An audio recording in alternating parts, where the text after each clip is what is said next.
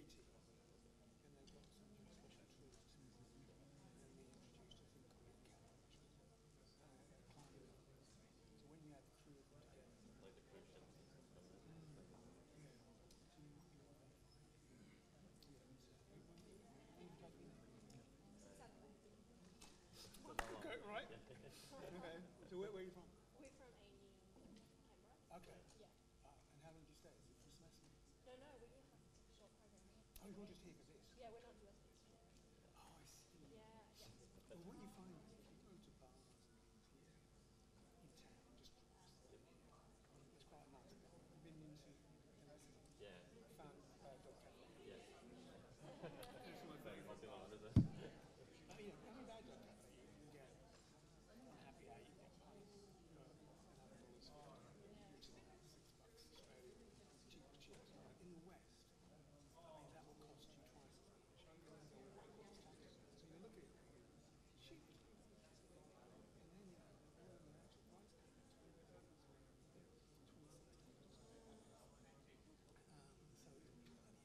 so it makes my, I don't really like it. It's just full of tourists. See, on this side, everybody knows it. Yeah. Over there, just think it's a bit of a tourist.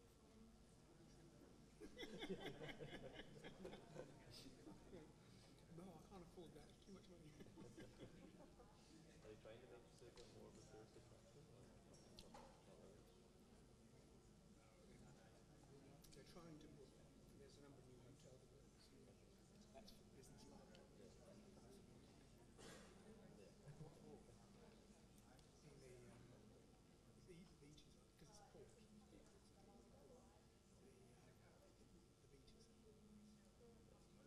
You need to get to. Oh, no, you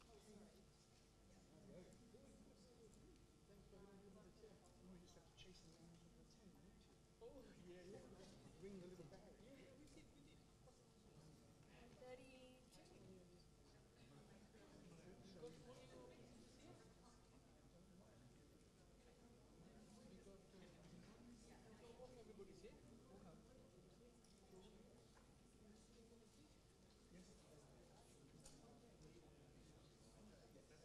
And we're going to do a little kind of drum roll. Great volunteers for me and yesterday and today.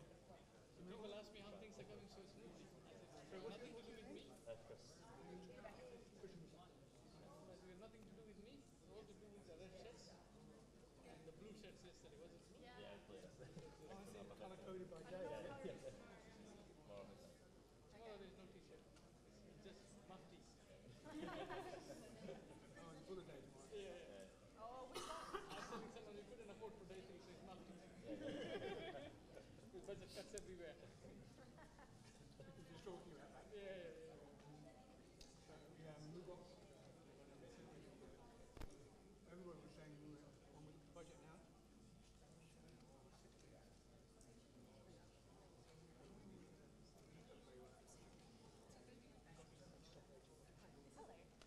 Lauren. Lauren. Hi, Lauren. Hey. So merging in with the volunteers should do the count. We should have told you.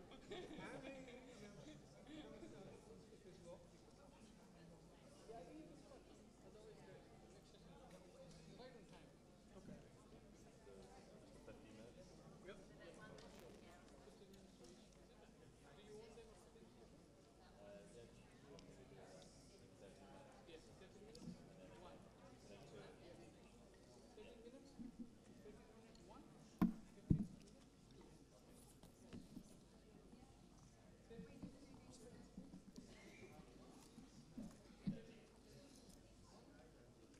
15 minutes.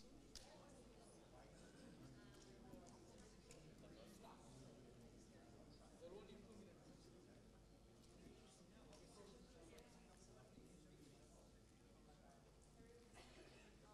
Thanks. Okay.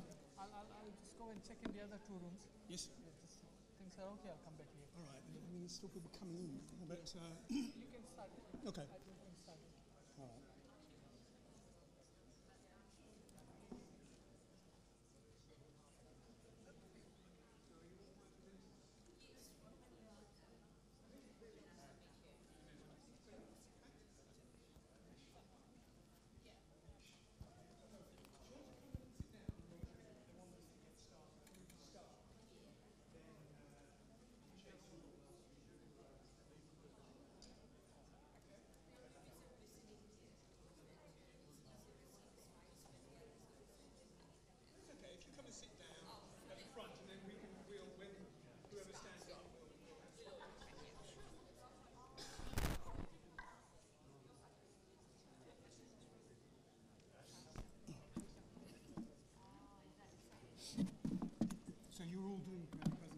using Yes, PowerPoint? indeed, yes. Yeah, okay.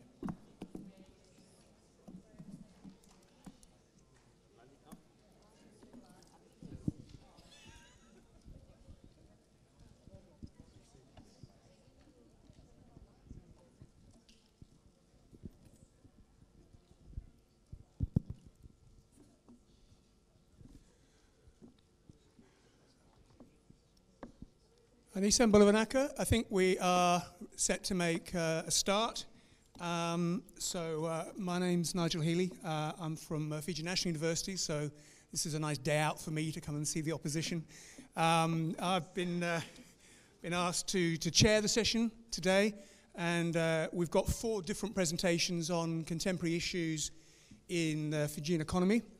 For some reason, we don't have the price of carver as one of them, unfortunately, but now, the way we're going to work this is that each of our presenters has 15 minutes to give a presentation. So once we start, the 4 of us who are not presenting will just go and sit in the front row so we can actually watch the presentation. Chris over here will do a drum roll at 13 minutes, so he'll just do a rather sort of discreet tap at 13 minutes, and then a slightly more emphatic double tap, as they say in the SAS, at 15 minutes. Okay, and so if you can wrap up within a minute or so once you get the second one. So we're going to start then looking at the informal sector and economic development, so particularly looking at inclusiveness and gender equity. So for this one, we've got Rukmini Gaunda, who's a professor at Massey University, and I think if we'll start with you, and then my colleagues, we can go and sit and watch.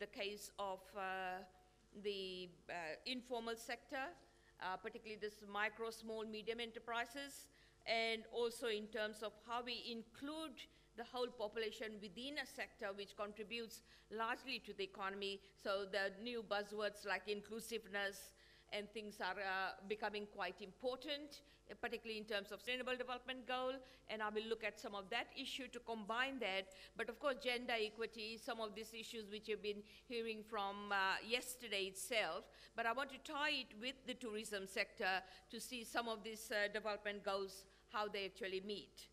Now, so why tourism sector? Tourism basically, of course, is a very important export sector.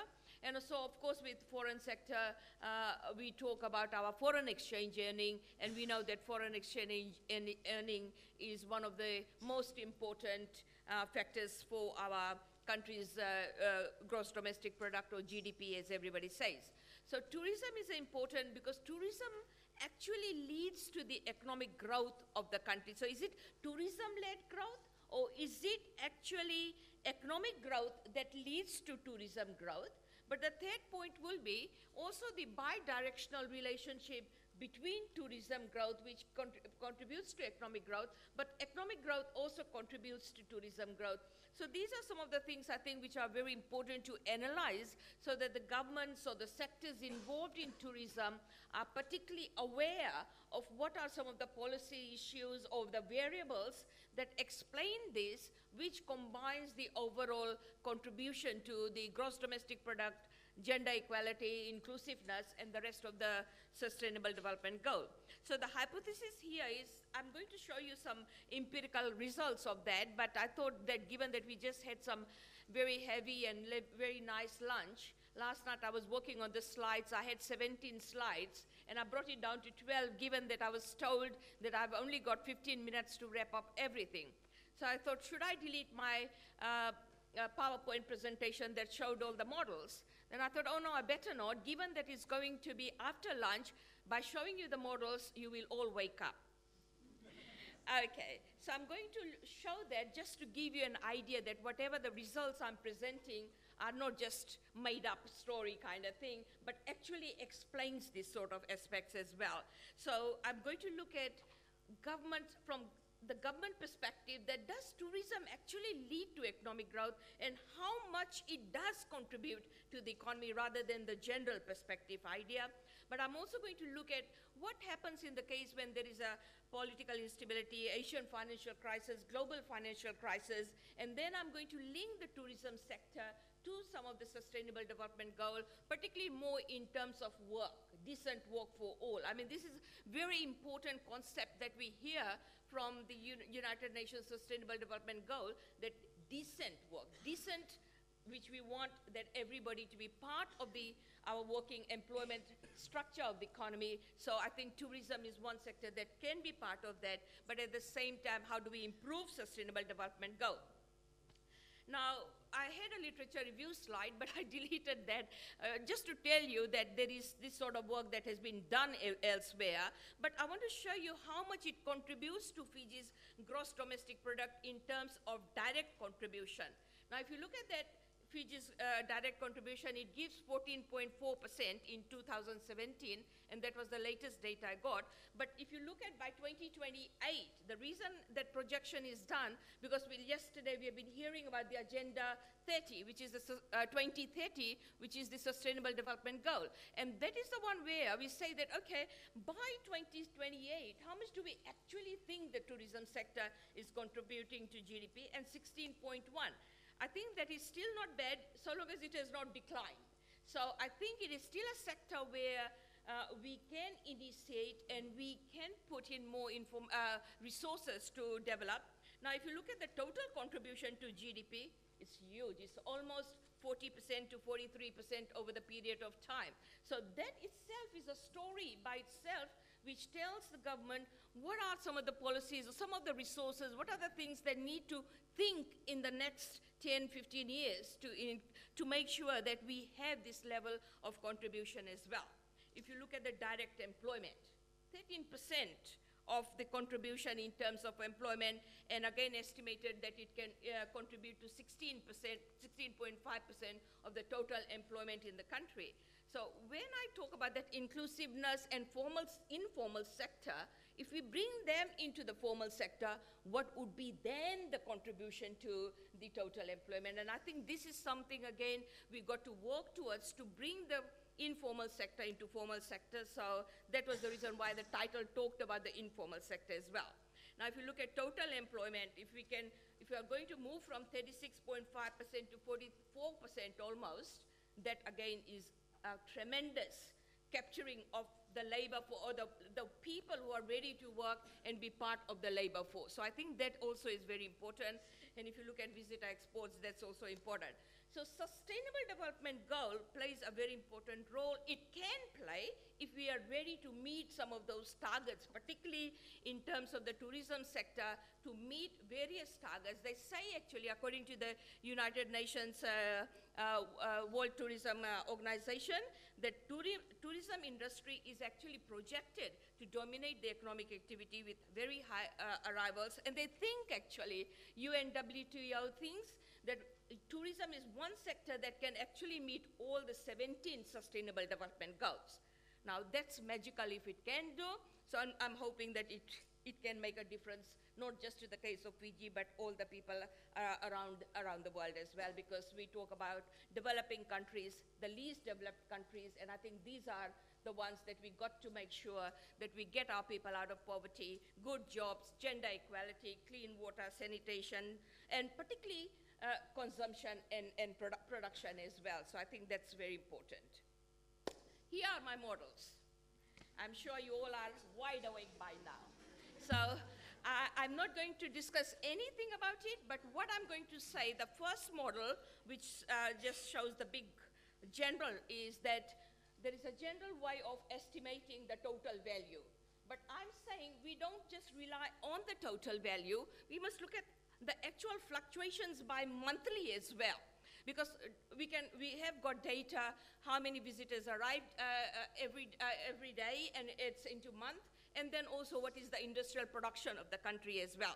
So what I did, I measured it in terms of total spillover, directional spillover, and net spillover, and that will show you the fluctuations over a period of time of what are the contributions that can be linked to that. So I think that is very important. And within this, I've also wanted to show that what was the impact during the 1997 Asian financial crisis. Now that is important because Asia is our big market that comes. So did the tourist arrivals decline? And if it did decline, what was the impact on the economy? That's important to measure. What was the decline impact on the economy? And I've also taken into consideration the global financial crisis 2007 and 2008. And believe me, these are some very interesting models as well. And to make sure that my models are actually clear in terms of that, like any econometrician, we just ponder on the data and make sure that the methodology is correct. So I've used the 48-month rolling spin windows and structural break just to make sure. The structural breaks come only because we see that the data is declining. So have we tested for that why tourists actually decline? So I've done all that to make sure that everything's perfectly all right. Not perfectly, but nearly perfectly all right to explain that as well. Now, the first set of results I want to see, is if you see 2.45%. Now, overall for the period that I've studied, looking at 1991, month 1, to 2017, month 6 is my data set, monthly data. So there are more than 350 observations in there, which will tell you. So, but when I do the general one, we say that, oh, total spillover is only 2.5%. But I'm saying that is not all the answer. We got to understand there are some periods, it could be 10% or 2% or 5% or 16%. So this is what is the first step to give you an overview of that. And I won't explain most of the numbers, but all that 2.5 is estimated once I look at the industrial production relationship with the total international tourist arrival in Fiji. Okay. This is my meaningful result which I want to tell you. I told you my data was from 1991, but because of the 48-month rolling spin that I have done to make sure that I extract the period from there, you can see that in 1996, our industrial production, the dark arrow key, unfortunately I forgot to bring my clipper to highlight the lights in there to show that, but you can see that industrial production is much higher. But if you see the dark gray showed, oh, is it showing? The red key, yeah. Oh, Sunil, thank you, you're my savior here. Now you can see here, this is deep and meaningful. I get excited when I talk about my results, you know. I literally dream, even when I'm sleeping, I look at my graphs in my dreams. Okay, now you can see that this is the period you can see it had started to decline and all that sort of thing, but the broken line is our tourism sector thing. But as it was declining, you can see that this was also the period of our political instability period as well.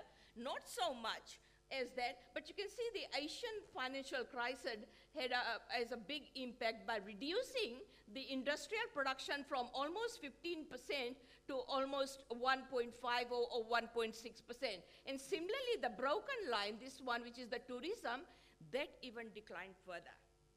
Now, these are the things, if we don't capture, then it will tell us that we are not making sure that what does the government do in terms of the policy implications sort of thing.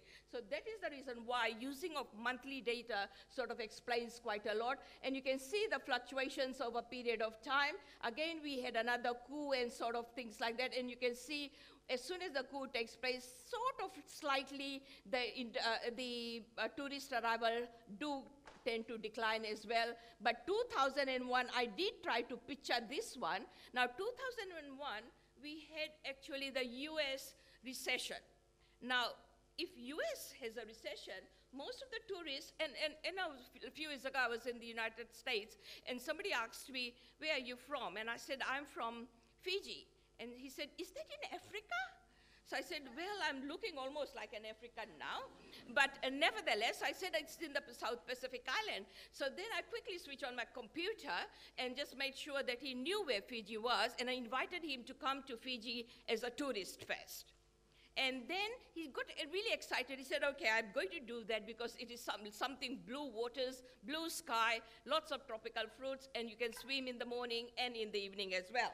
So these are the things that can tell us quite a bit about that. So what I did, I kept looking at that, and you can see in the 2007, 2008, you can see there's a slight dip as well. Now, when we look at these dips, you can actually measure in here what was the actual contribution of tourism to the economy. And if you look at in here, you can see after 2011 or almost something like that, it is the economy was boosted more from the tourism sector rather than the industrial production of the economy as well.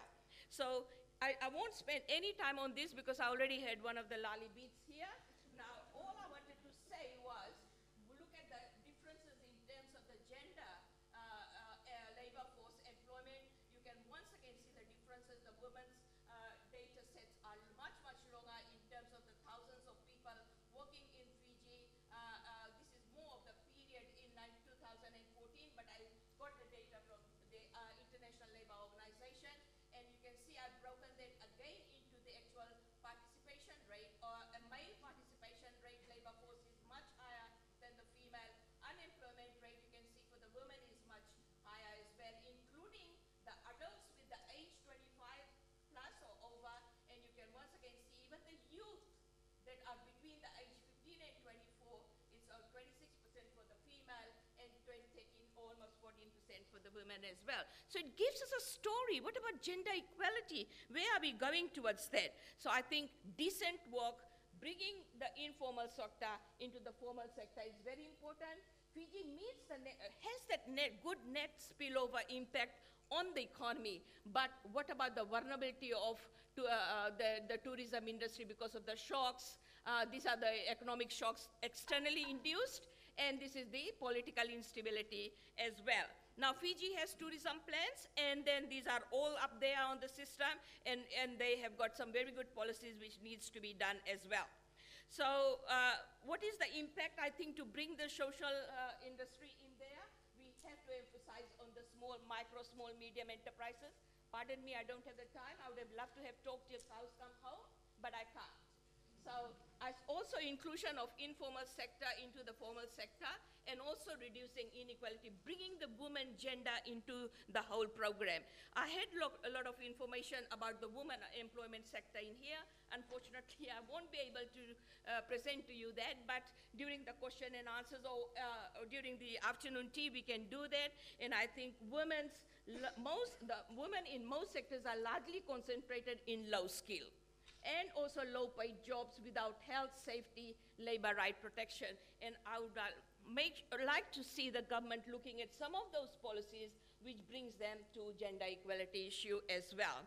And so youth employment, again, I have quite a bit of data and information, but I want to make sure that training, skill development, school dropouts are given that opportunity to be part of that sector as well, and not just become local transport providers or food stores, shoe shine, or all of that sort of thing. But job opportunities in the wage sector is important. So that's important as well. And these are some of the future agenda strategies ahead in terms of meeting the 2030 development 2030 agenda. But I won't touch on to this at all in terms of, apart from saying that small and medium micro enterprises are important, gender issues are important. Similarly, youth in the employment sector has to be included. And the last thing that I want the government to also recognize is that if foreign aid is coming into the country, into the small, medium, micro enterprises, or any form of aid for trade that is coming, it should be beneficial for the country, for the recipient, not in terms of the donor interest as well. Once again, I've done a lot of work in this area as well. So thank you very much, Vinakavakalevu, and I look forward to taking your questions and answers.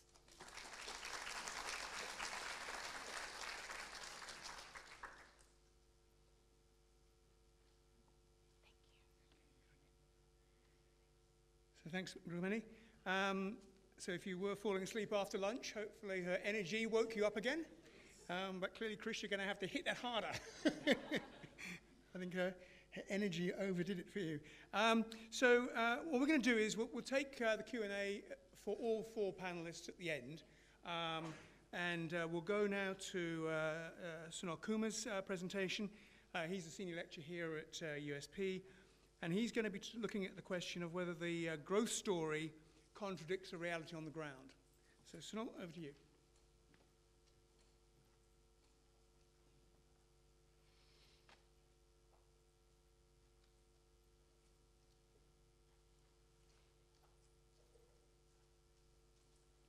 All right. Good afternoon, everyone. Yeah, I'll just hit the road. I think no introduction is needed.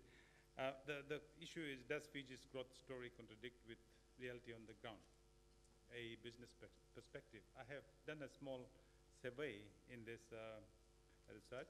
I'm going to bring it out at the end of the story that I have to tell.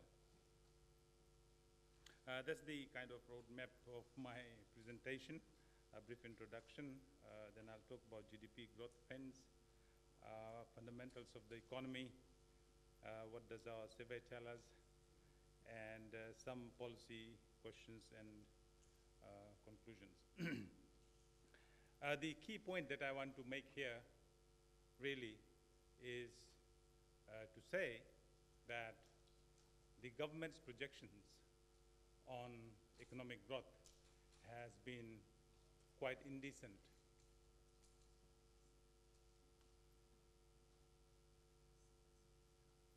All right, economic growth rate for the past and the future projections, it's around 3.5% in real terms. And that is what has happened over the last 10 years. During the earlier 10 years, the economy grew at about 2.5, 1% point less. And then it was growing, the economy was growing erratically, frequently getting into negative. We would also intend to establish what the future growth is. The current government's claim on economic growth, however, has been quite hefty and unrealistic. This is the main point of my presentation this afternoon. The government has been making claims such as unprecedented growth in the last 10 years. Fair enough. Economic boom. Fair enough. Now, Bainimarama boom. And claims have been made. Economy doubled in the last 10 years. Added 100,000 new jobs in the past 10 years. So statements such as Bainimarama boom, doubling of the economy and 100,000 new jobs, need to be contested. And that's what I'm going to do here. This is what the statement was from the Minister for Economy a few weeks back. Since 2009, the Bainimarama boom has more than doubled the size of our economy. A boom in employment has put 100,000 more Fijians in jobs, 100,000 more women and men who can go to work, earn a paycheck, and provide for their families, driving national unemployment to a 20-year low of 4.5%. And a booming private sector investment has built new homes, hotels, offices, residential buildings, and shopping centers, while historic public spending has built a national network of high-quality infrastructure and reliable essential services. Huge exaggeration. Yeah, let's look at the economy. This is what the Asian development data tells us. You can figure out over here, 3.2, 3.5% growth, okay? That was reported in Pacific Monitor, May 2019. This is what the immediate past and future, immediate future projections are. All right? And also, it's giving some data on agriculture, industry, and so on. So it's sticking at around 3.5%. These are some of my calculations, all right, using Bureau of Stats data. And if you look at it, the growth from 2008 to 2018, using the figures, tells us that the overall economy grew by around 36% on the upper side, okay? Now, so you can figure out now where the exaggeration is. If the economy had doubled, it would mean 100% growth rate, all right? So I have done these calculations, and also using the current prices. And when I use current prices, Bureau of Stats data, it tells me 92% on dollar basis, okay? Without adjustment of inflation, okay? So, then I did some calculations, very basic, economic calculations. The economists would know. If the economy had to double in 10 years, it must grow at 7.2% for a nearly 100% growth, right? So I guess you can already figure out where the exaggeration is in the minister's statement. Why the minister's statement is so important out here is because he speaks to the whole nation. And this is a bluff. And I think the truth has to be brought out. So I chose to bring it out in this international forum. I've already done an article on this in one of the dailies. Okay, what's happening to the fundamentals? The first two sectors, agriculture, manufacturing, obviously on the kind of declining phase. Retail whole sector is almost stagnant because consumption is declining at the moment. Transport sector is out there as well. Financial sector is on the verge of declining. Communications IT out there, same, very little growth is expected. Tourism and restaurant is edging up, but very slowly. Health services education is basically, public sector. The budget this year expenditure has declined by $1 billion, which is about 23-25% of the overall expenditure last year, okay, or planned expenditure last year. Okay, government administration and security services would be out there, about 2-3%, maybe also decline. Efficiency and productivity, stagnant at best. Is the poverty declining? Yes, because the economy grew over the last 10 years. Yes, it has declined by about 3%. Is employment increasing or decreasing? I think at the moment it is decreasing, which means unemployment is rising. Trade balance widening.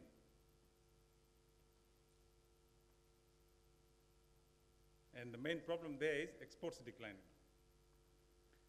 Okay, I just wanted to show you some data on employment. This is the government budget supplement data, which was presented a few weeks ago when the budget came out.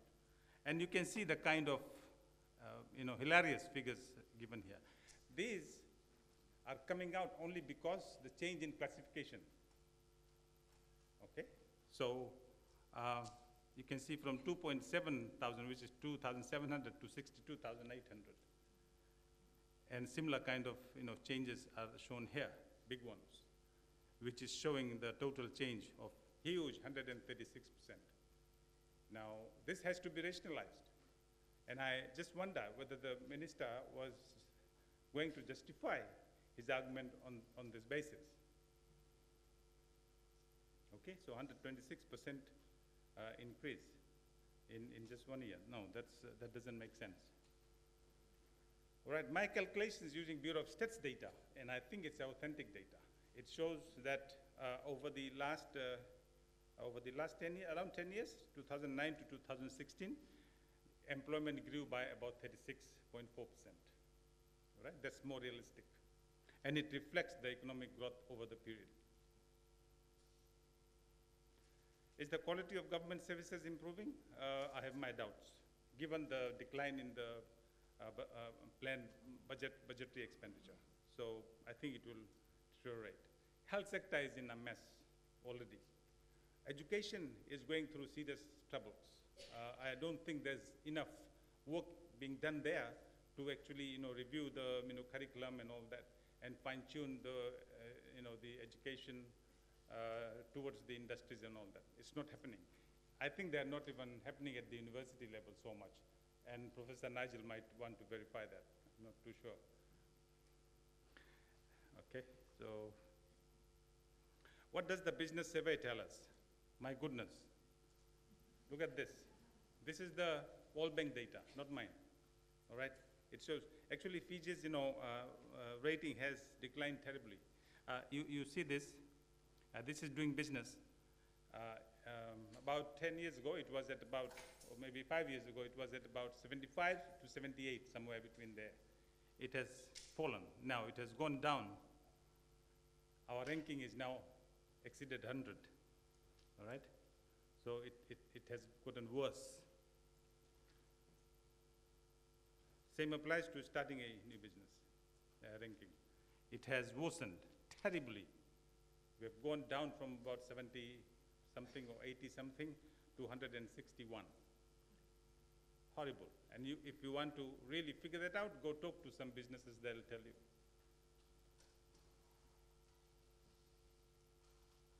Getting electricity is even worse than in PNG.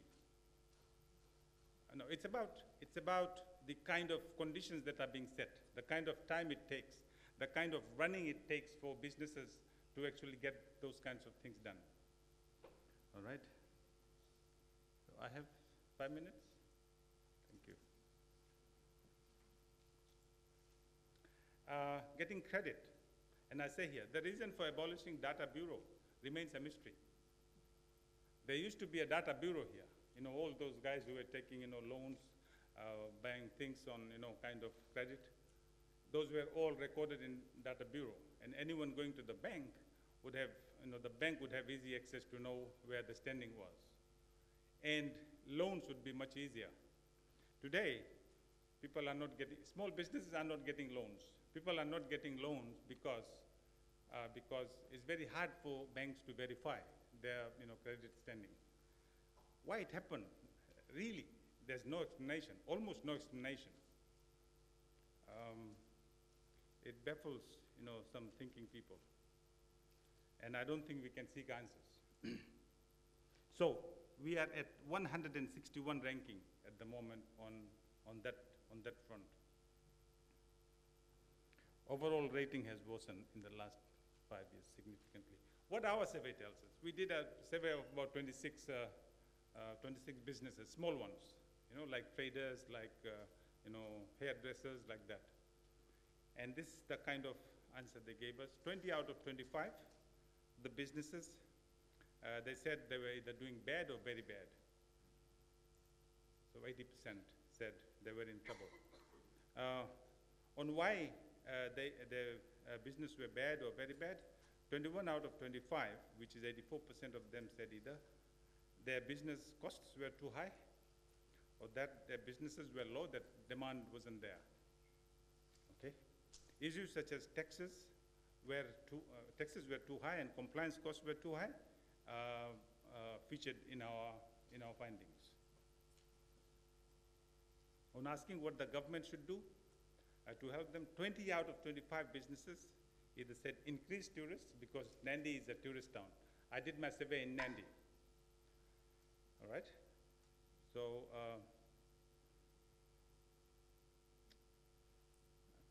that knock put me off. 23 out of 25, that is 92% of the businesses said they would like to invest. So the people want to invest. But I think they are constrained by the kind of policies, the kind of constraints that are there in terms of establishing businesses. So, and of course, 100% of them, surprisingly 100% of them said they were very happy or okay with their workers. That means they could kind of develop skills amongst their workers, or were close to them. Because it was small business, maybe they were close to the workers as family members or something. So this has to be found out. This has to be investigated through a bigger survey.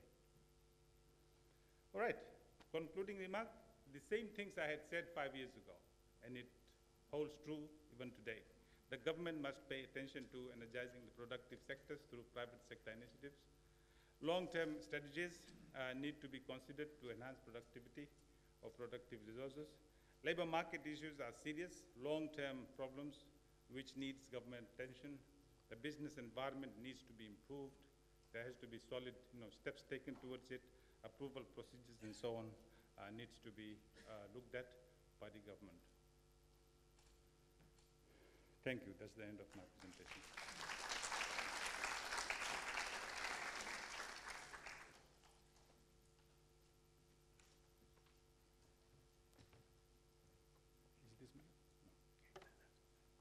Anaka, thank you very much, Sunil, and wouldn't recommend you apply for a job with Investment Fiji anytime soon. But very provocative presentation. I think it's raised a number of questions. And I think our next presentation from Janesh Sami, who's also a lecturer here at USP, it's quite a nice segue into this because, of course, the spending cuts that were announced in the budget were triggered by a slowdown in the economy and particularly in tax take. So we'll try and unpack that a little bit further in this next presentation. Janesh?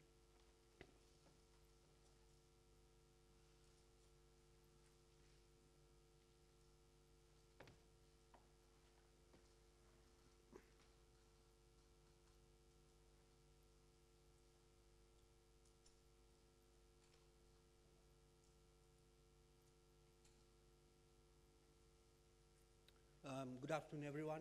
I'm quite happy to be here to talk about public debt in light of the recent debates that we have been having in Fiji. If you look at the current landscape, economic landscape in Fiji, there are two issues that seems to have attracted a lot of attention. One of them being the impact of public debt on economic growth, and the other one being whether the fiscal position of the government is sustainable. So what I'm going to do in this presentation, I'm going to present some results based on some research that has recently happened at School of Economics. And I'm also going to talk about the 2019-20 budget as to what this actually means.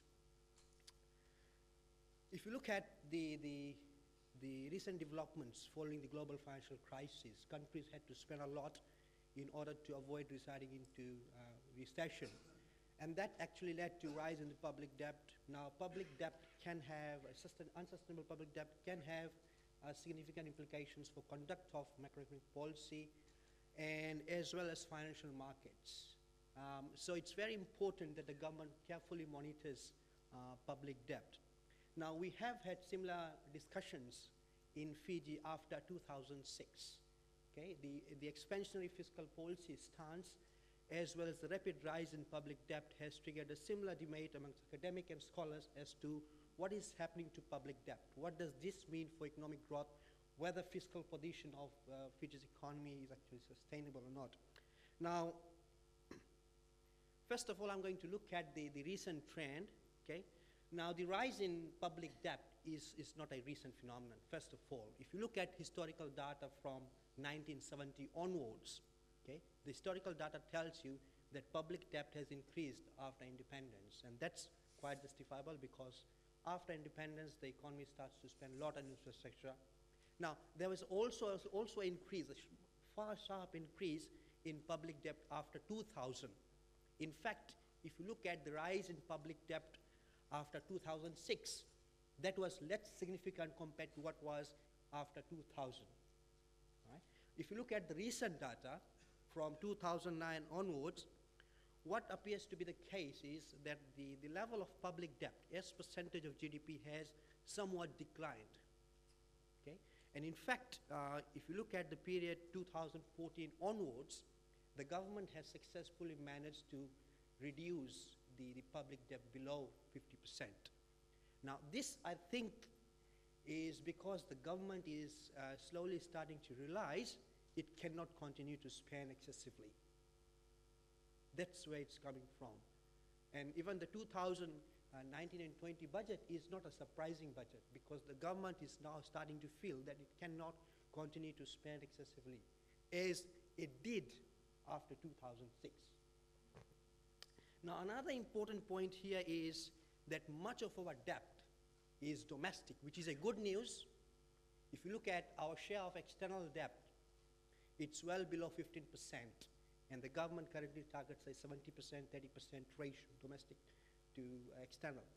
So the good thing here is that our share of external debt, which has increased in recent years, is still quite low.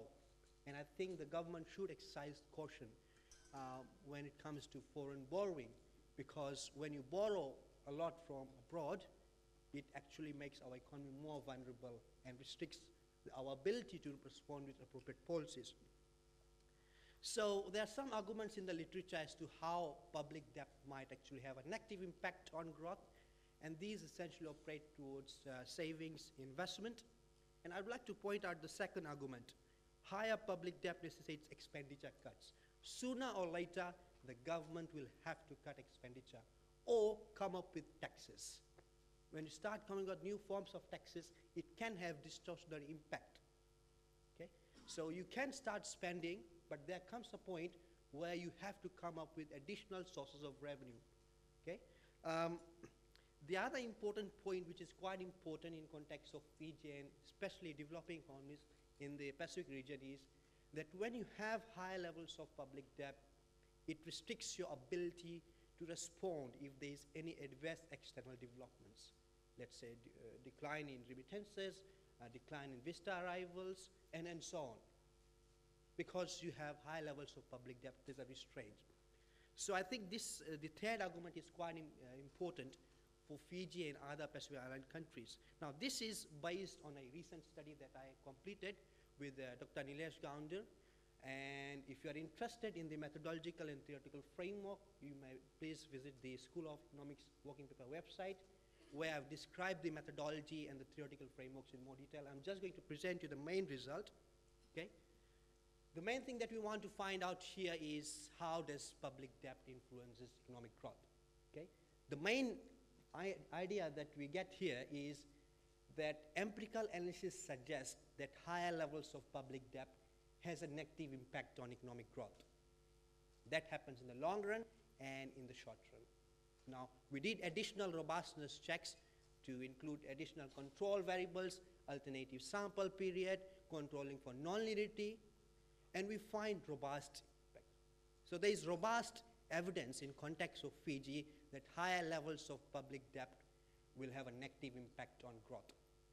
Okay? So I think in that sense, the government is right towards the expenditure cuts that has been announced recently.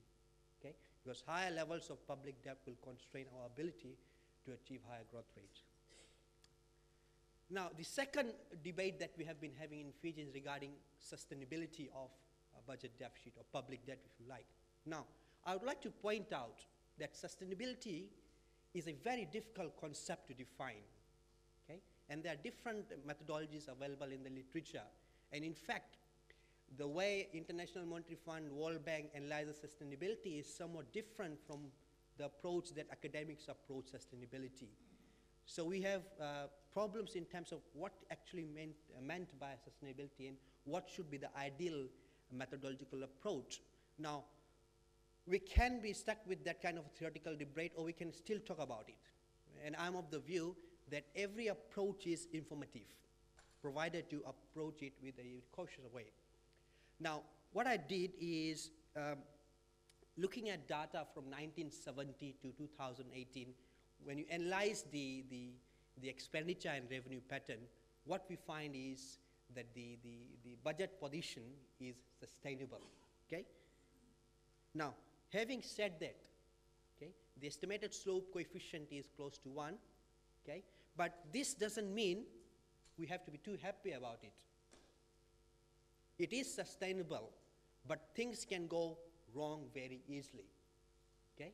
If the share of external debt increases, okay, If oil shocks become too negative, okay, if you have a negative oil shock, okay, if you have a global slowdown, okay, so there are certain developments that can quickly make things unsustainable.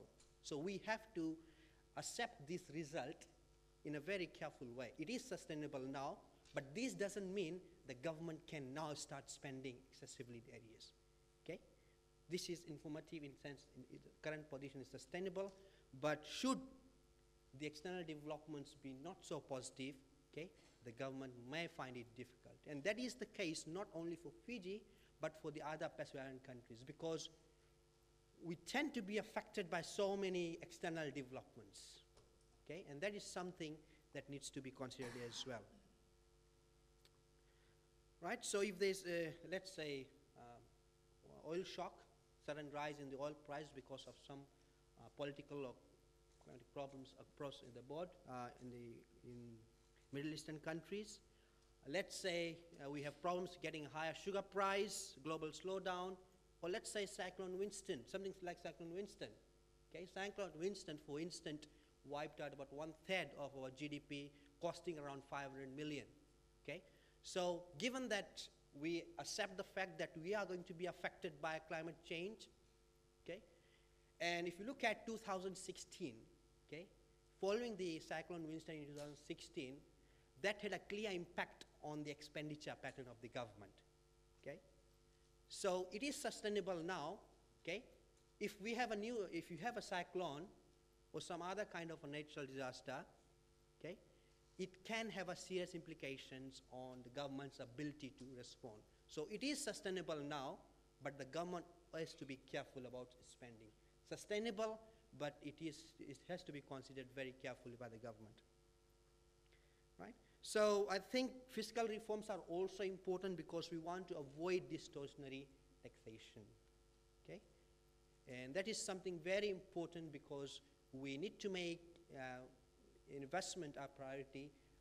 In the current budget, the government is trying to review the Investment Act, which is a good step, but we need to do more to improve the cost of doing business, okay? And as my colleague has pointed out, we need to do more to attract more businesses, okay? Reducing the amount of compliance and so on. Another point I want to point out here is we need to reduce our vulnerability to adverse external developments, okay? There are a lot of things that are happening outside the Fijian waters that actually has an impact on what happens to our economy, okay? For instance, the trade dispute between US and China, okay, that's probably going to affect our trading partners, affect us through visitors and remittances, okay?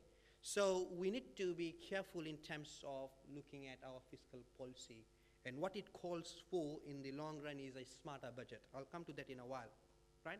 So I think the 2019 and 20 budget is a commendable budget given it's focusing on the environment and sustainability, okay?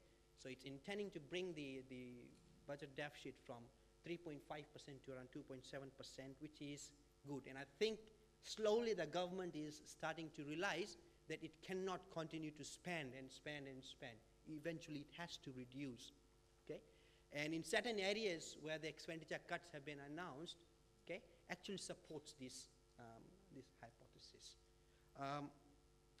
There's some good things in this budget, and I think the review of Investment Act, okay, in particular digitization of government services, these things were long overdue, okay? We need to increase the amount of private sector investment in Fiji, okay, by improving the practices in Fiji, okay? Things such as how many days it takes us to start a new business, okay? Number of procedures that the businesses have to comply, okay? So the government needs to consider all these things, okay, to ensure that we are able to attract private investment. Unfortunately, if you look at the data that's available from Bureau of Stats, you don't see private investment data. I don't know, for some reason, the government is now providing private investment with public enterprises. It's very disturbing. You can't really follow what's happening to private investment. And that is one thing that we want to look at. What is happening to a private investment? If the government is making so many changes, the government should provide, okay, to the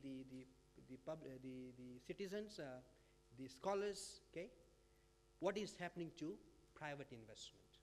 Private investment should be separate from investment by public enterprises. So what we know is what is happening to private investment. Right, the main point that I want to make today is what's happening to the sugar industry. The government has merely increased the allocation by $8 million compared to the previous financial year, okay? So we have an industry that is not in a good shape, and that is directly coming from the annual report of Fiji Sugar Corporation. If you look at 2018 Fiji Sugar Corporation report, majority of the indicators indicates that we have not made significant turnaround in the performance. So $8 million additional allocation compared to previous period is not going to shift the sugar industry towards a better performance. It's not enough. Again, good thing there is that the government is trying to investigate the $200 million loss by FSC. Okay? So we need similar kinds of investigations for other enterprises where the government has stake. Okay? We need to investigate losses by state-owned enterprises. Okay? Another thing that I want to point out is the review of Financial Management Act, and that is basically going to ensure to a large extent transparency and accountability. Okay? So there are some good things in the budget and there's some bad things in the budget. You can't have a budget that's going to be good on all ends, right?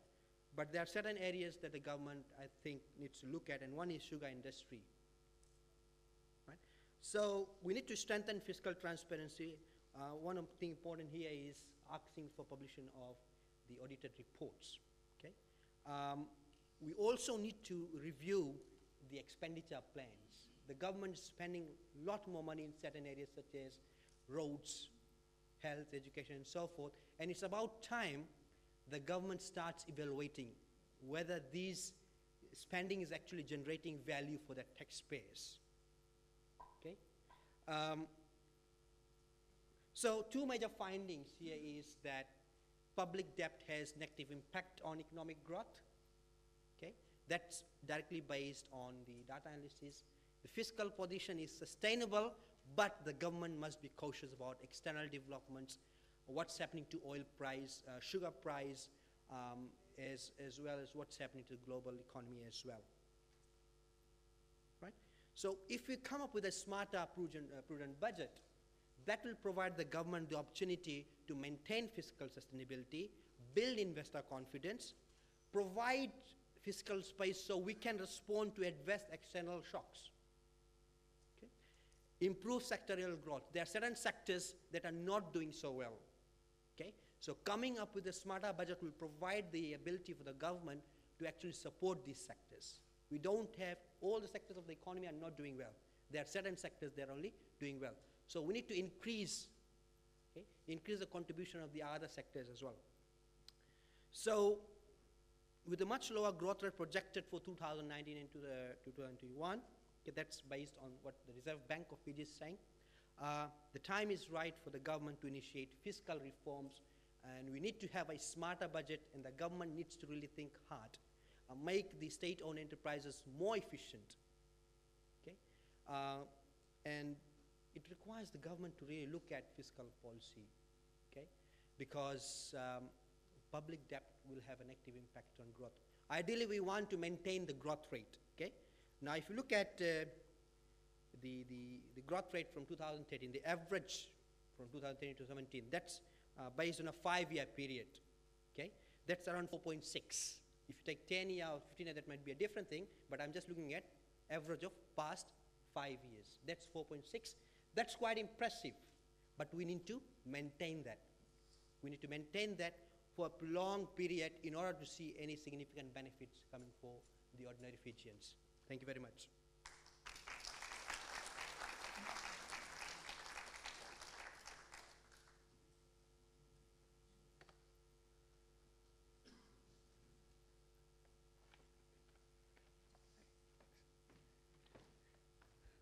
Thank you, Dinesh.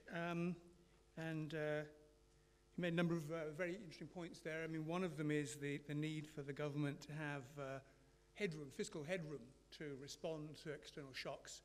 And of course, one of the things that we do face is the increased risk from climate change, both of cyclones and other events. So we're now going to do something rather unusual in a scientific conference. We're going to actually talk to somebody in the real world, which doesn't happen very often, but we talk a lot about the impact of climate change on farming and agriculture. So we're lucky to have today I.T.S, who is actually himself a farmer from Singatoka.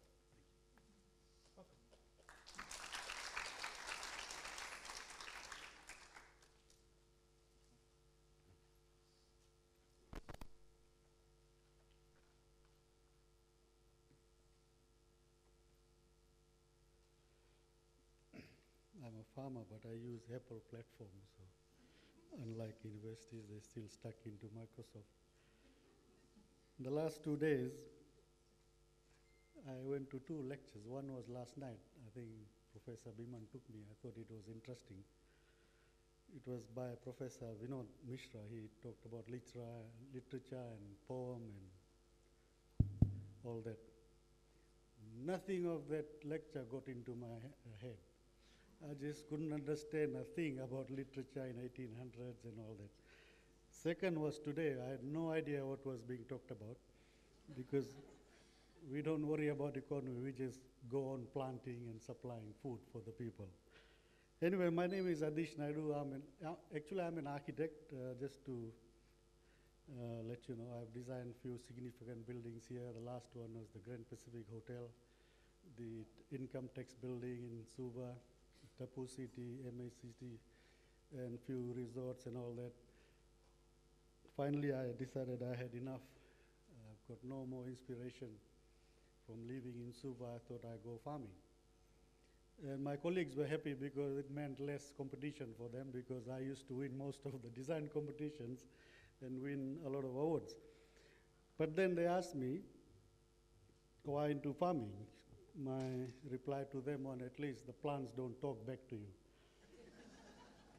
Because in a real world, the clients will have all sorts of complaints and whatnot. The color is wrong, the door is jamming, and you didn't put the toilet in the right place and all that sort of shit. So I thought I'd go into farming, and then when I went into farming, I chose the most difficult vegetable to grow, and that was tomatoes. So this morning, if I can find it.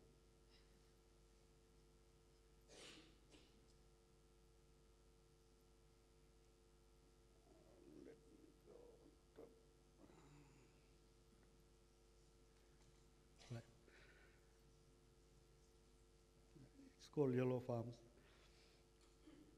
And so when I went into farming, I had no idea. I, of course, grew as a farming background, but I chose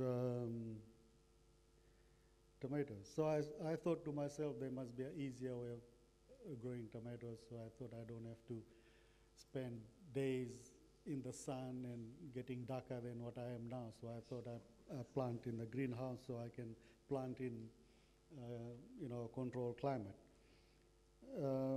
That was true. But then later on I found out that tomatoes have a lot of issues with different types of diseases. Then I thought, well, there must be another way of growing. But the first lot of tomatoes I grew came out very well because I irrigated it and produced a lot of tomatoes like this, and thus ended up having to put, I don't know what happens here, is we're having to put ladders to harvest tomatoes. And produce tomatoes like this, and then we had to make some bures for the staff. These are some of the things we do at the farm. And we also catch fish for livelihood, because I didn't realize the value of $1 until I went farming, because in my practice we used to issue invoices of 300,000, 100,000, 500,000, and suddenly you're in a farm. A $2 bundle of cabbage, when you sell it, $2 looks a lot of money. So you start to make sure that you live well within the means. And then I tried going into another system using stones, planting tomatoes in stones. It is called a Dutch bucket system, where you have,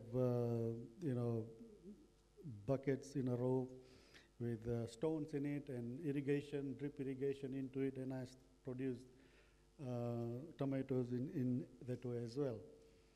And what I did, of course, you have some odd tomatoes that become Superman with 3 balls, I suppose. And then this one has 4. Of course, we encounter some very cold climates. Don't know what happened here, but we go as low as 13 degrees. But then I'm a guy who always explores. I do a lot of experiments. I learn through making a lot of stuff-ups and all that, because it stays with you, So I always, my staff get very annoyed when I come back with different ideas, because they have to throw one set of idea away and do another one.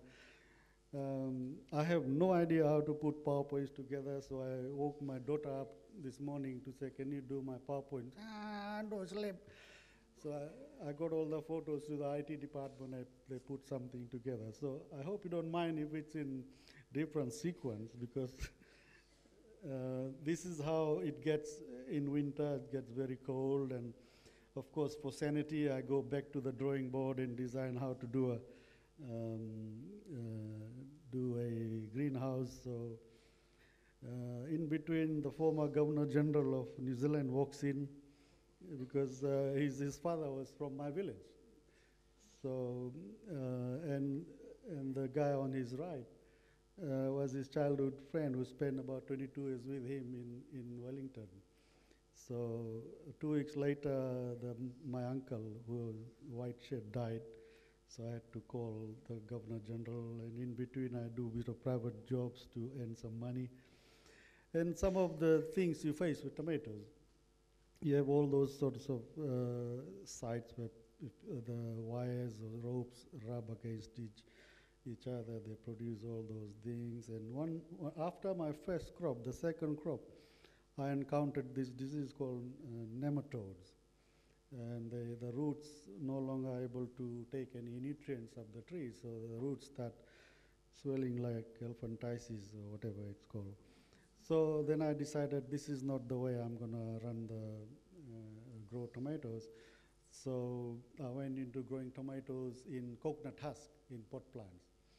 And this photo is there just to let you know we have to go back to ancient times, because I cannot drive my tractor in the greenhouse. And occasionally we have to do things. Of course, we have some water problems. I got an old Datsun van, removed everything, put in a pump in the drive shaft. So we go to the river and pump the water. Some views from my farm. And of course, after a hard day's work, people come to drink grog.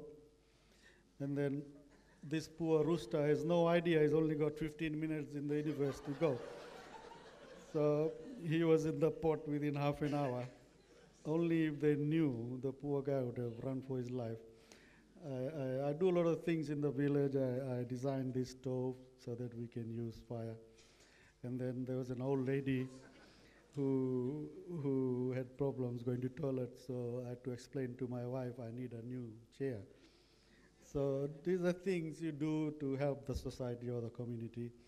And then I had to explain to my daughter why I used her cotton doll. So I shoved it in a cement mixture and created a sculpture, and then I put it in front of the gate. I saw in Facebook how there's one way of growing sugarcane. So I tried it, just for sake of trying it, and it grew. And right now it is about 6 feet tall. Now, then of course I got a biogas system using our toilet waste goes into the system, it produces fertilizer, and then we pump it into the farm.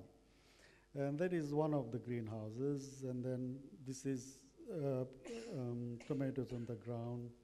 And of course you come across with these sort of abnormalities and diseases. And they actually are exactly from the book, and we experienced all those. And then I made a fish pond where I got tilapia, malaya.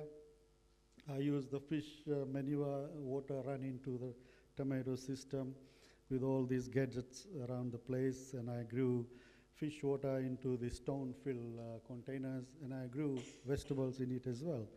That's broccoli. Of course, I dug a trench with plastic underlay and put stones in it. I ran fish water into it, and I got some tomatoes. And then we set up a model thing for farmers to see how we can use drip irrigation to produce vegetables. So, and then, of course, when you have fish, you have to produce a bit of oxygen or aerate the water. So I designed this windmill. And in a very windy day, 2 of the blades were lying 100 meters in somebody else's farm. So we had to change our strategy, and then I went into hydroponics. I set up few NFTs and started growing things hydroponically. And produce lettuce. Is a solar-powered pump, and we have a seedlings nursery. We have produced our own seedlings. These are some lettuce, and we also grow lettuce in stones. Actually, these trays here have river pebbles, 1-inch size river pebbles, and we grow lettuce in it. And then we also tried coriander on the right-hand side, and then we started growing in coconut husk. We brought this coconut dust from Pacific Green. Why does it keep going back? I don't know. So we had to boil it, sterilize it, dry it, and then put them into coconut on these plastic bags and put in. What we have also done is we have now gone away from manual watering into drip irrigation, which is fully computerized. Each plant has its own drip system, and it's programmed so that you get water and fertilizer automatically. Just to let you know, I'm deaf, so I won't be able to hear your lali. So when we so is a sign of good seedlings when you see the roots curling around each. And then when the seedlings are grown, it's got its own watering system, which is like a fork spray. And then this is the system which controls all the tomatoes and all that. We also have a biogas digester, which we put all our kitchen waste in it. And on one side, in the yellow container, we have fertilizer, which we put into the fertilizer distribution for the tomato. And on the other end, we get gas. So the gas is actually goes up to a stove up there. So I cook in that. And it's got no smell, nothing. So this is just sort of a view of the farm from the hill on the opposite side. And there are 2 very long greenhouses, and then of course all the other things. And that's the farm. Thank you very much.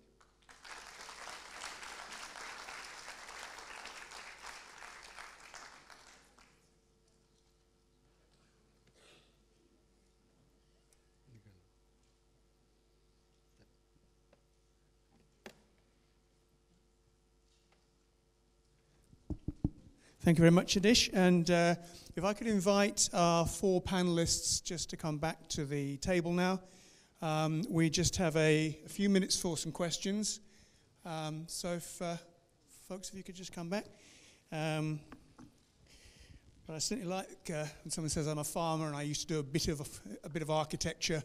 I did the GPH and I did Taboo City and a few other iconic buildings. It's very modest. So we've got, I estimate, 10, 12 minutes left for questions from the floor. We have Lauren's got a mic here.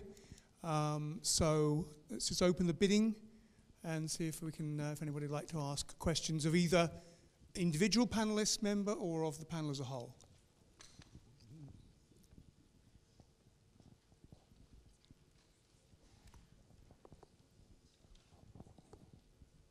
Sound. Yeah, thanks. My name is Joe. I'm speaking as a landowner engaging in ecotourism business. The tourism industry has been valued at almost $2 billion now. And at the same time, the financial sector exposure to the tourism industry is almost about the same. So it means that most of the resorts and hotels operating in debt, instead of bringing in fresh money, they've become a burden on the economy. You mentioned the Asian financial crisis and the US recession having negative impact on growth. And right now there's a lot of talk about liquidity in the financial system. I know for a fact that some banks have put a limit on customer withdrawals while others have shut down their branch operations in rural areas. So since the tourism industry is the main income, and I'm just wondering what mechanisms do you think or should be put in place when these new paradigms are encroaching the industry to make it sustainable so that it can be an effective contributor to meeting the Sustainable Development Goals? Okay, so we've got the first question is what needs to be done to make the tourist sector more sustainable going forward? I'm going to start, I think, with Rukmini. Thank you for that question. I think it is quite important. Unfortunately, I didn't have time to talk on that ecotourism, although I had a slide there. But I think it is one of those areas where I think the government should put resources into ecotourism. Particularly, this is where now most of the interest for the ecotourism are. And so, first of all, some of the mechanisms to attract more people to come in a sustainable manner to get into the ecotourism, one should advertise as strongly as possible, particularly at the village level. If we have internet and get them to go for the walks along with small numbers into that. So these are some of the things that can be not easily, but taken into consideration to provide ecotourism with culturally grown food. I think the tomatoes would be one of them.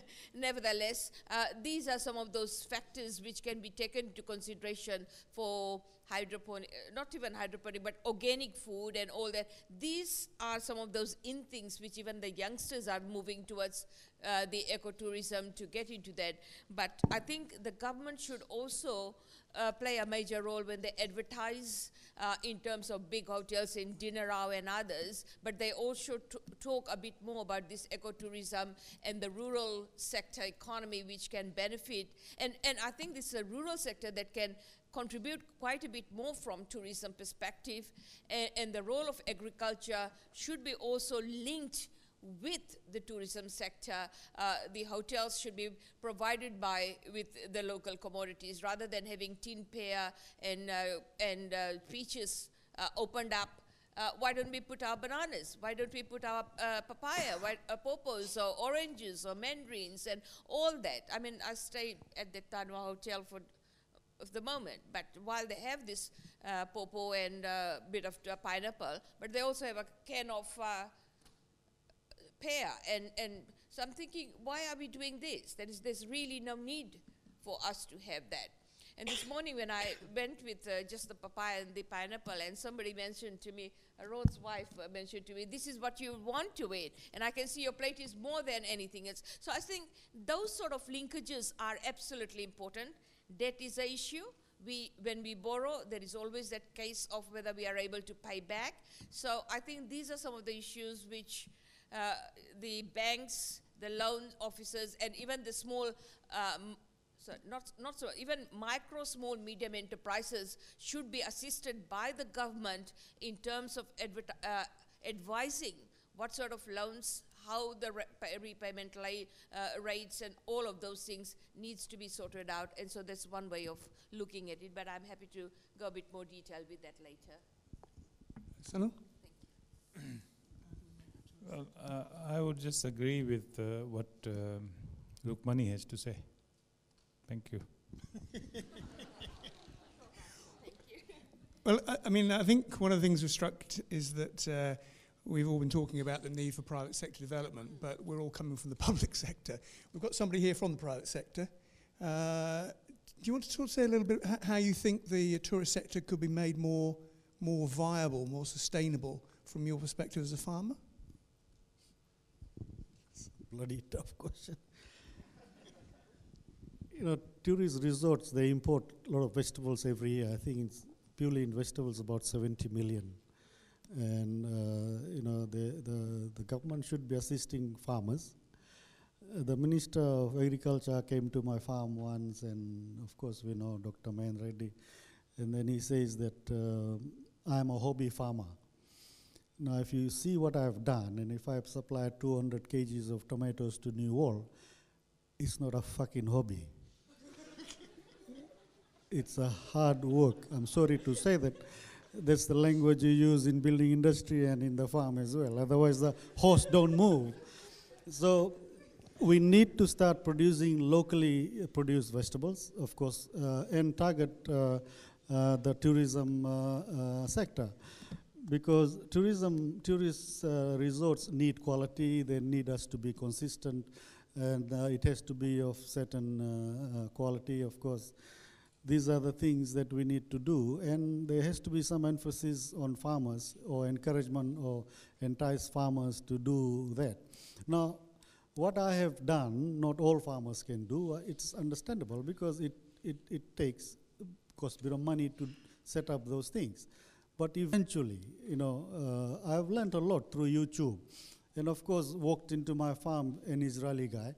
And of course, when you talk about agriculture, Israel, you know, is pretty top in the ranks.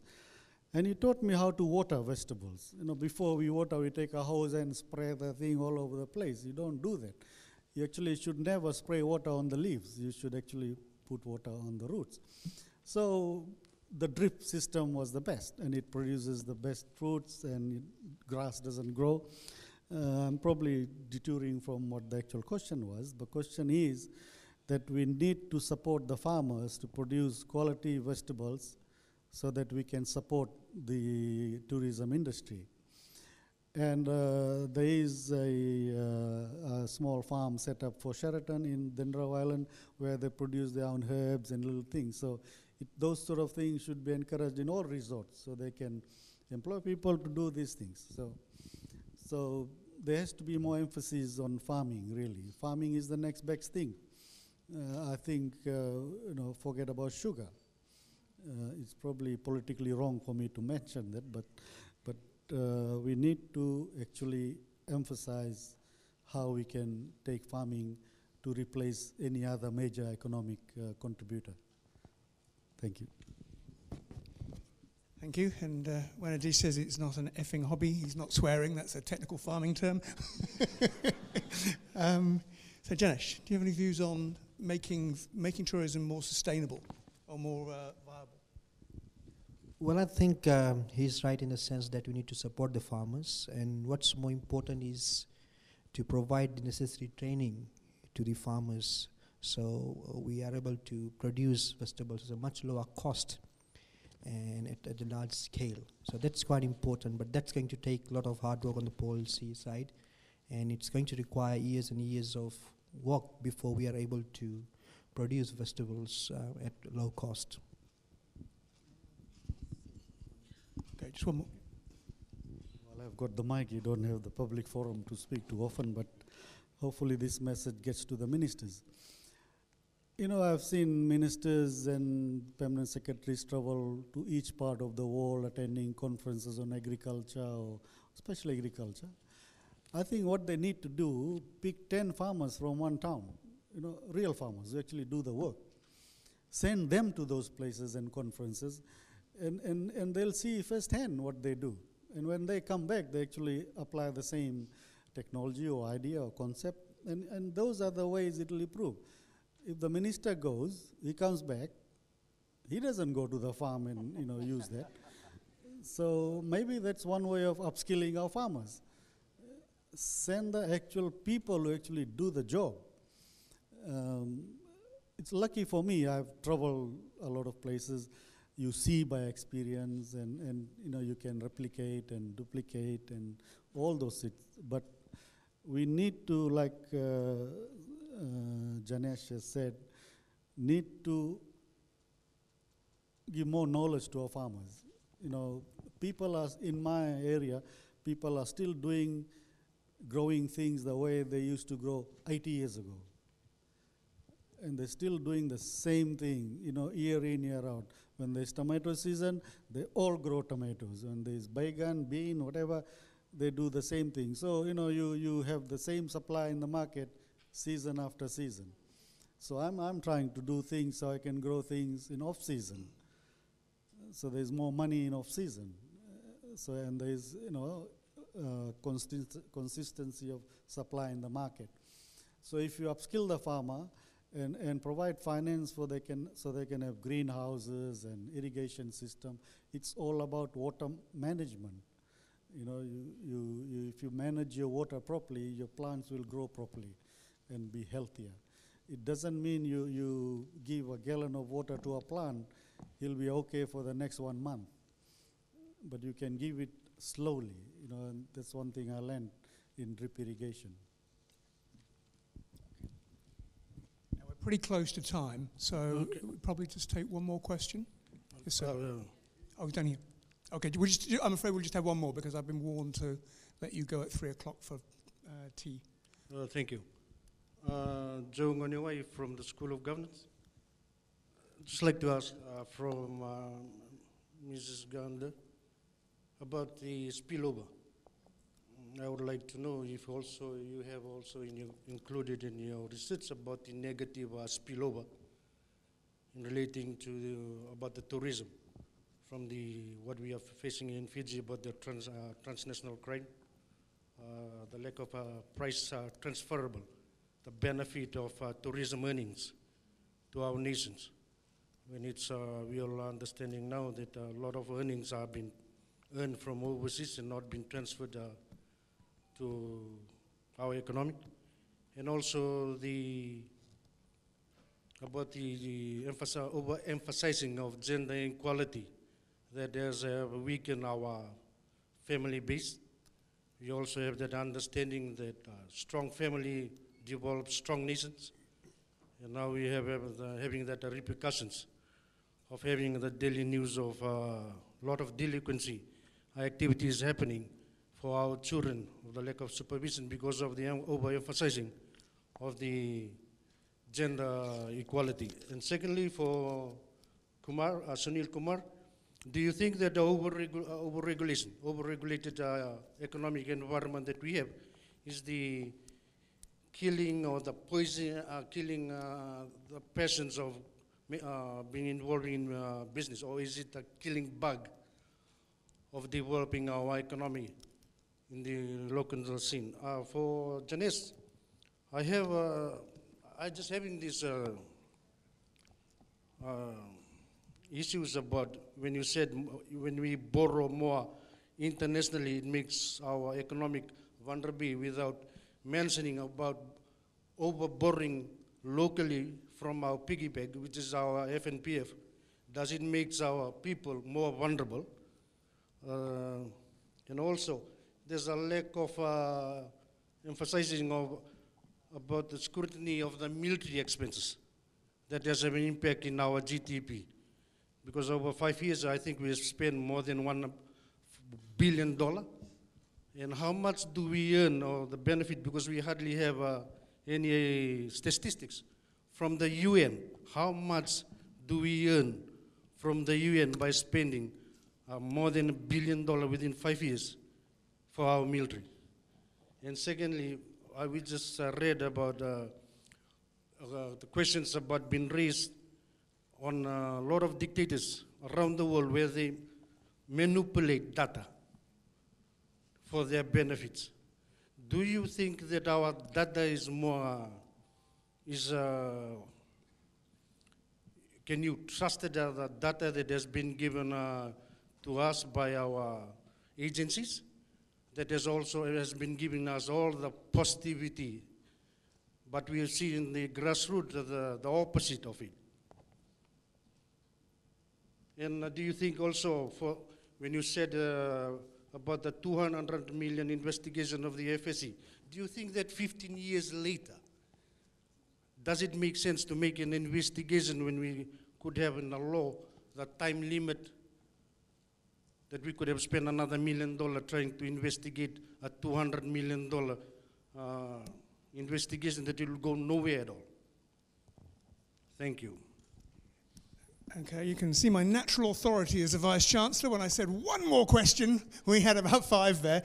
I think in view of the time, appreciate there's a number of questions you've raised there. I think possibly just one quick comment from each of the panelists in response to those questions, and then we'll have to break for tea.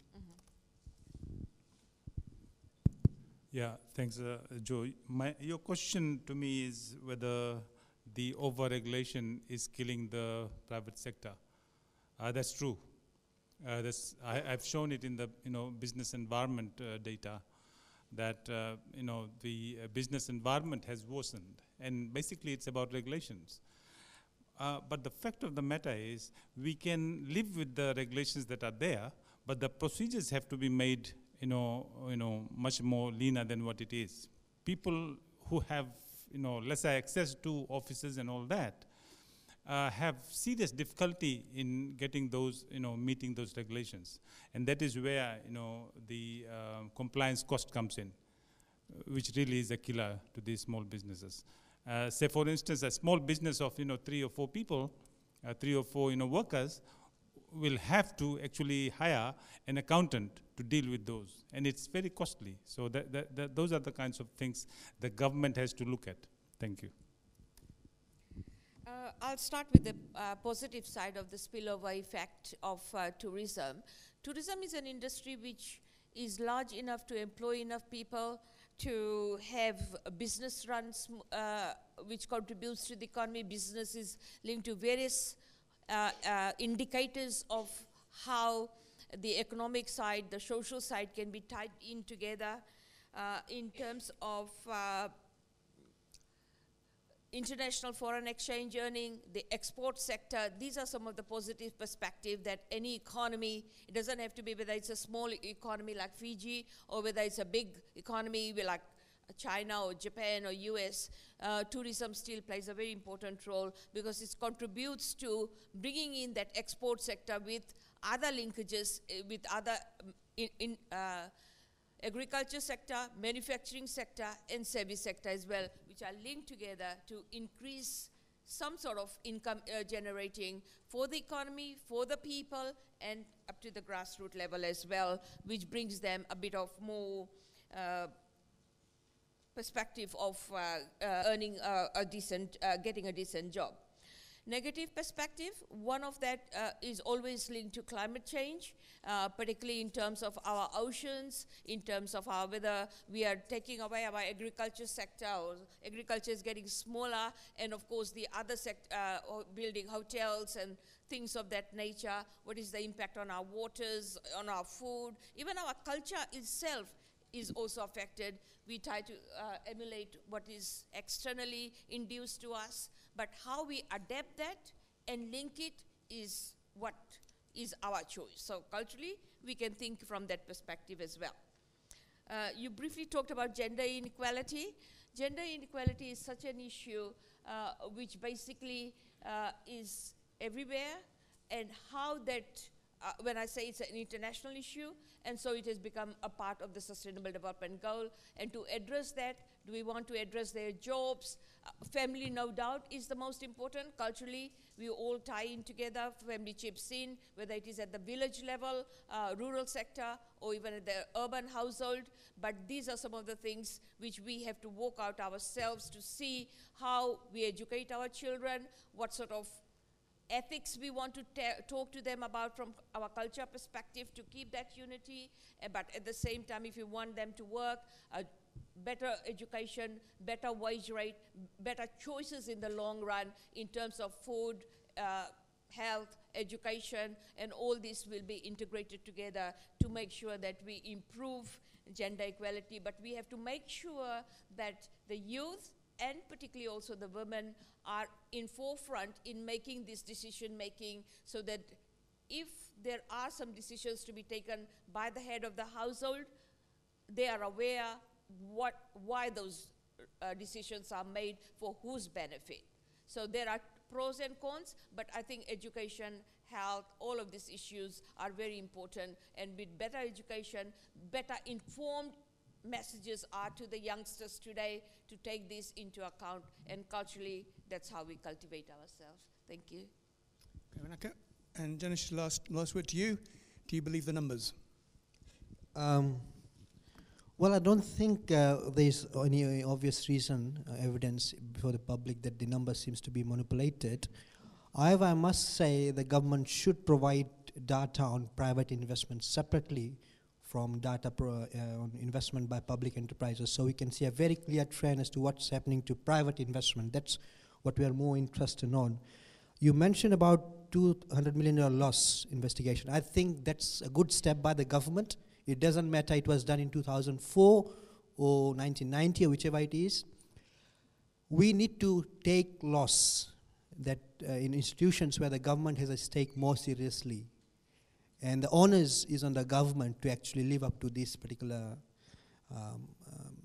decision that they've made to investigate. And I would expect that the government would have a similar kind of approach in all other institutions where the government has a stake. Okay? There are some state enterprises that may have loss. The government needs to investigate those as well. So the taxpayers know how their money has been spent and where are the areas that the government needs to improve as far as spending is concerned. We cannot only rely on the government to spend, and the government needs to be more careful about its spending, and that's going to happen when the government clearly identify why losses are taking place. You also talked about borrowing, domestic borrowing and external borrowing. Generally, external borrowing becomes more problematic for small developing economies. But at present, the share of external debt to GDP ratio is below 15%. And that rise has happened after 2013. So external debt is not an issue right now, but the level of external debt has increased. The problem with rising external debt is that it limits our response. It restricts our ability to respond to adverse external shocks. If you borrow in US dollars, okay, and something happens to the exchange rate, we as a small economy will be adversely affected. So for small developing economies, ideally we would want to keep a very low level of external debt. The government targets a 70-30%. It's still below that 30%, so we are good there. Okay. Now, domestic borrowing is not so problematic, provided it doesn't crowd out private investment, and that's what I'm saying. We need data on private investment, so we can actually see what's happening to private investment, and having data on private investment will allow us to test the impact of public debt on private investment. Few years ago, I can clearly recall the government used to provide data on private investment. Recently, they've merged the two, so we can't really follow what's happening to private investment, okay? Whether that increase in investment is coming from private sector or is it coming from private enterprises. We need to encourage private sector investment. And the government is putting policies on the ground, and the onus is on the government to be able to monitor it. And that's what we would want to see as well. All right, we're just 30 seconds. Yes. Just my last word on data manipulation. I beg to disagree with Janesh on that. In my perspective, after talking to many people out there in the Bureau of Stats and so on, I think there's some degree of manipulation happening. The very fact that Bureau of Statistics falls under the Ministry of Economy, there's a lot of supervisory interventions on the Bureau of Stats. So that's the problem, and that is why we see lots of data variations. So we might have to fix it, and I think there's a big question that the government itself will have to, and international agencies need to, IMF for sure needs to come to question that issue with the government. Thank you. Okay, we started a lot of different conversations going there, so these can continue over afternoon tea. I'd like to thank everybody for coming along to this session, which has been very wide-ranging and raised a number of issues. And I'd just like to finish by asking you all to join me in giving a big hand for our panel.